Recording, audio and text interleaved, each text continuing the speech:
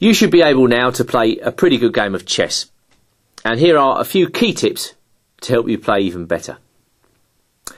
Remember that the pawns and the pieces work together as a team. You are the manager in charge of that team.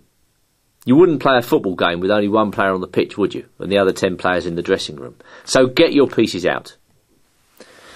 Concentrate on checkmate. This is the most important thing to learn about chess. Young players like to take all the enemy pieces. Well, this is very good, but you must know how to checkmate after that. So practice checkmating skills constantly. The king is your most valuable piece, so make sure your king is well protected. Pieces are in general best placed in the centre of the board, where they influence more squares. This is true in all phases of the game, the opening, the middle game and the end game, but is particularly true in the opening. At the start of the game, the centre pawns are most important, but as the game goes on, the wing pawns become more influential. Look after your pawns. Don't give material away willy-nilly. Don't be happy to surrender a pawn or a piece in the middle of the game unless you have a very good reason for doing so. If you even give a good player a humble pawn, it will help them to win the game because their technique is so good. So make sure you are careful with your pawns and pieces.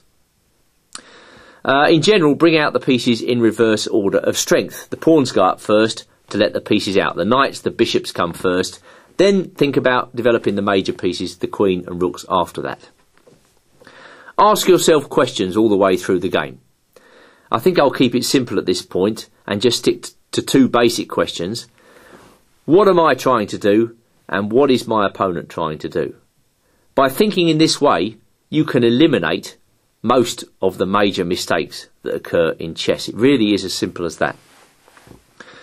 You won't get good unless you play. So play, play and play some more. If you want to improve in the quickest way possible as a beginner, play lots of chess, constantly against friends, family, in tournaments, at a junior chess club, at school, wherever.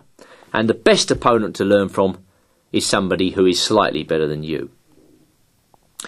Enjoy winning, but be polite and friendly when you lose.